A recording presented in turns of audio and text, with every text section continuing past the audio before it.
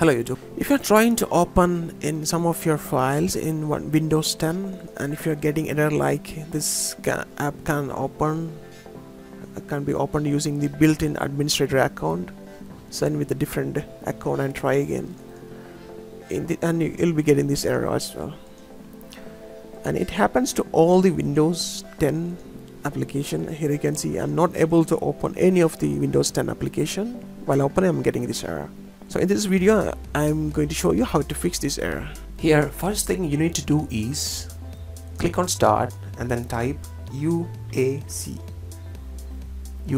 So you'll get this option called change user access account control settings. Click on that one and then make sure you select this second option, second from the top. So click on that one, click OK, click yes. After that, go to start again. This time type local. If you type local, you can see an app called local security policy. Click on that one. You can see this error, it's fine. Click OK, and then here select local policies, double click there, then here you will get security option. Click there once and then you can see all the options available on the right side.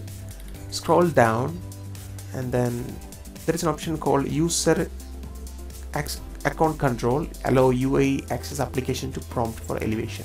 Double click on that one. It's disabled state right now, as you can see here, it's in disabled state. Now click on enable, apply it, OK. And beside you can see all these options like only elevate UAE access application that are, make sure all these are enabled.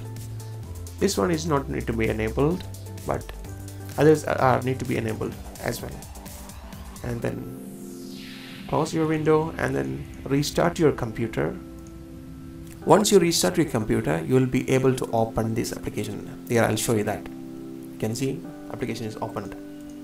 If I go on open mail, it will be coming here. Photos, Twitter, everything will be coming here right now.